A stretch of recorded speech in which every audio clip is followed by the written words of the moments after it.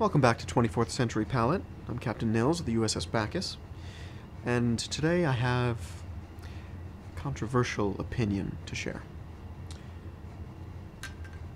I've recently tasted vintage 2395 of Chateau Picard.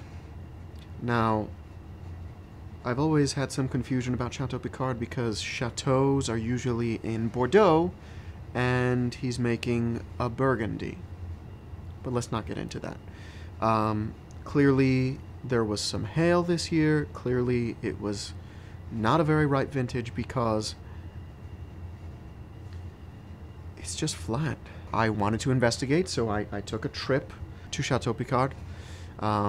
I love Burgundy, so, I traveled all around, but specifically I wanted to look at what was going on.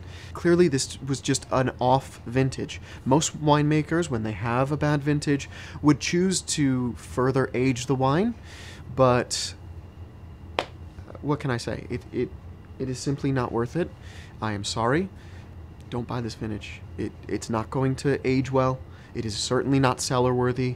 I'm getting notes of just very vegetal, pepper, a little bit of spent dilithium crystal in there, some deuterium, a gamey note like maybe targ or something like that. Yeah, it's not what it should be. Now, if Jean-Luc were here, I'm sure he would say 2395 was a perfectly good year. But that is just not true.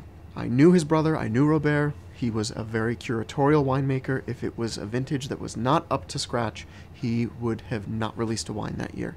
And this is just, look at it. It's just pale. It's thin. Are these self-replicating sulfites? I'm sorry. Jean-Luc, you're just not suited for wine. Go back to command. All right? The Enterprise is waiting for you.